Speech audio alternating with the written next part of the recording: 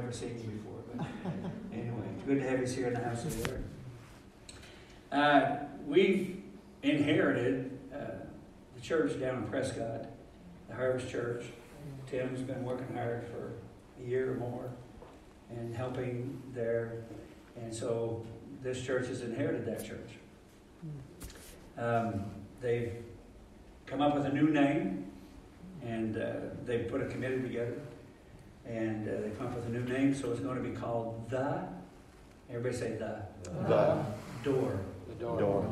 Dot. And then the subtitle under it is going to be Dare. Everybody say Dare. Dare. To Dream. It's going to be used for multiple purposes. It's going to be an outreach. It's not going to be set up as a church per se. Anyone that's reached there, we will draw them or bring them to this house. Amen, to receive the Word of God.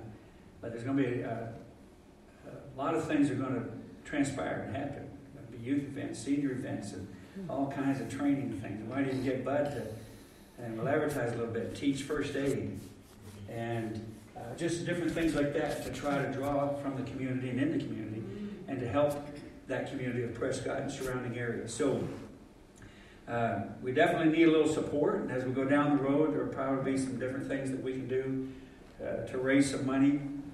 Maybe we could compete against one another and do hoodies and hats. But anyway, what we would like to do tonight, anybody that can. Now, we do not want to take away from this church.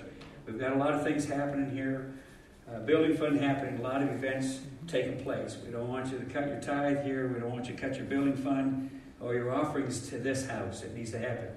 But if you can, we're asking for a $10 a month donation for a year. Then we'll come back at the end of the year. We'll do it again to support, to cover the cost, the basic costs of this building in Prescott. And so we need about 60 people that would give $10 that would break us about even for this time. Now, if you can give more, it'd certainly be appreciated.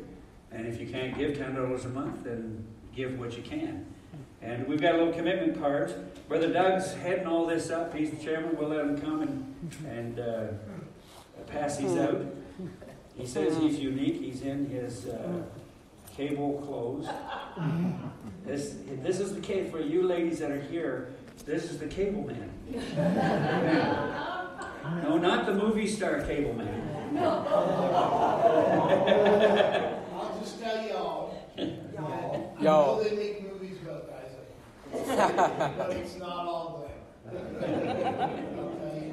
But it is a lot of redneck. A whole lot of redneck. Hey, so if you would like to take a commitment card, if you want to fill it out tonight, it'd certainly be great. But if you want to pray over it, then take it, pray over it, and bring it back. And so while he's doing that, Tim, we appreciate all the work that Tim has done in setting all this up and continue to go forward. And I believe Pastor Robert and Brother Doug was down, signed over an account. I don't know who all else helped. Megan's going to be involved a lot. I don't know how much I've started, but I know now she's going to get involved pretty heavily. And we're certainly asking people to help. Shirley and Orland, they've been put on the committee to do certain things. 80 and I are on it. Tim and Megan's on it. Doug and Mark and Liz. And so, if you got any ideas, come to us. We'll be asking some of you to get involved and to do different things for sure. You may be seated. And if you fill that out tonight, make sure just bring it back and throw it in the offering bucket. How would that be? That'd be all right? Down toward the end. I'll try not to keep these too long.